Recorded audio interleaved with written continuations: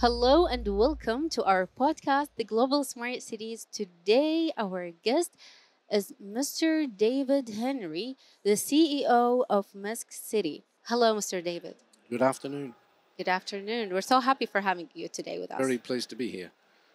As we are here in the Global Smart Cities and your theme for a better life, uh, how do you think Misk City interact with this theme? Some smart cities and new cities around the world should go hand in hand. So the technology globally and what the youth, which will make up most of the new cities, use is they use technology, which is the mobile phone. So the smart city is it's assistance to how people live. So the livability in the new cities is driven a lot by smart cities. So, wireless technology, activation of traffic signalisation, sustainability component of smart cities are all components for a better life. And they're really pieces of infrastructure that help, in our case, Miss City, the young families that will move there eventually, to make it easier and safer and more affordable to live. That's the smart city. You integrate it in your master plan. So, can you tell us about the educational aspect of Misk City and why was it important to position Misk as a place for academy?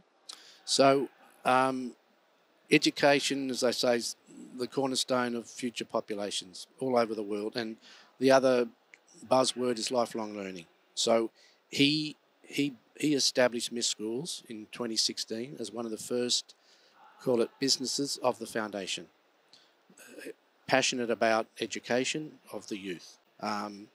So the school became the cornerstone of the first project, and it opened last year. And then subsequent to that, you look at lifelong learning. You started childcare, which is 6 months, through to still study till you're 90. So we have Miss Schools opened. We have 2 more schools under construction. We have third-party academies such as Cordon Bleu, delivering the culinary school.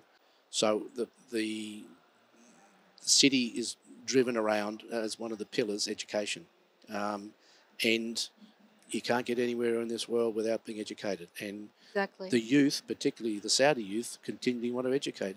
The number of extra courses they do, MBAs, just upskilling themselves, because it's the opportunity to make a difference in the world. So education was the key pillar. So, what are some benefits of operating as a non-profit city?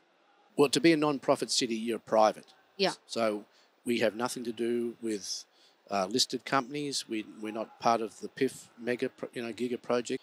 You have a corporate governance, which is again made up of a separate board. You have a different business model in advancement of youth, in empowering women. So, what was the inspiration behind the idea of the City Hub, and how did it come about? The City Hub started off. It was a disused medical warehouse in the adjoining suburb, but it sat on the land. So the foundation bought the building. We, in 2019, did what's called a dilapidation survey. So you survey the building. It was too strong to knock it over. So we decided to refurbish it. So we took out all the old services. It's probably 40 years old. Put all new services in. Put some what they call second mezzanine floors in, and we moved our office from downtown Riyadh to the site.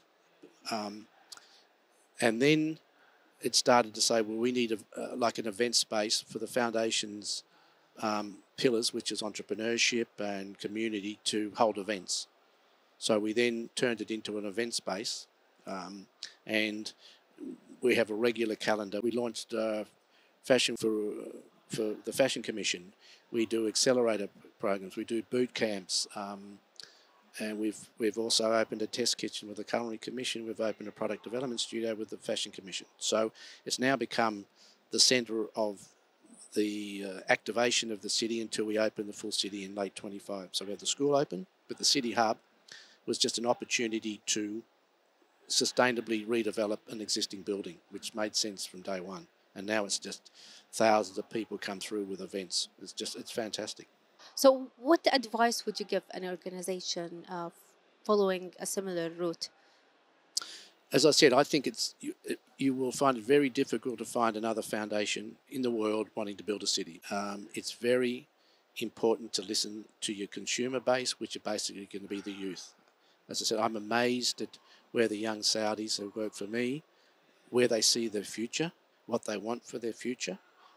So listen to your consumers, think about education, and particularly in this country, think about a different lifestyle that's not driven around the car, the motor vehicle. So we put our parks in early, but it's very important to set up what I call the soft infrastructure before the people or the employees move into the city, whether it's Riyadh, whether it's outside Los Angeles or a new town outside Tokyo, same thing. Your consumers will be young people. Yep. So listen to them. They really know what they want, and they're afraid of where the future is with climate change and everything that's going on. So if you can give them a sense of belonging in a community, it's a big tick day one. So, Mr. Henry, as we are here in the Global Smart Cities Forum, where all governments, leaders, companies, and technology are here in Riyadh, the Kingdom of Saudi Arabia, how do you see this kind of forum and how it helps to process smart Yeah. cities? Well, I think having it based here and with all the appropriate government entities here, it's a matter of connecting, and you only get to connect in a lot of these places when you come to these types of forums. And you've got so many projects going on in the kingdom. It's appropriate to have it here, and every project has a smart city agenda, whether it's Qiddiya, Red Sea, Neom, Daria Gate, Sports Boulevard, us, all the new projects. So everyone learns from each other. As I said, we would probably be the first project to open of all the projects in Rio to have people move into a new project that's considered one of the top 10. So it's a learning. It's you use it as a test bed. We had people from Korea and Barcelona, which are well advanced in smart city, right? So we bring them here, learn. Technology changes so rapidly, as you know, with the little mobile phone, with AI and chat and all these new things, GP chat.